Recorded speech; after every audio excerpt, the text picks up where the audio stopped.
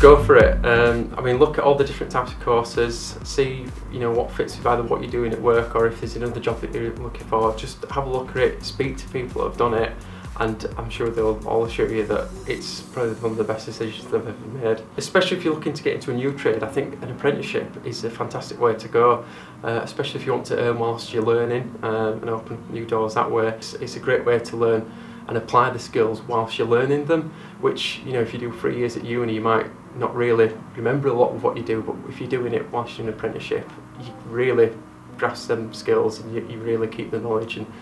apply it whilst you're at work, which is a great way of cementing the knowledge you learn in the apprenticeship.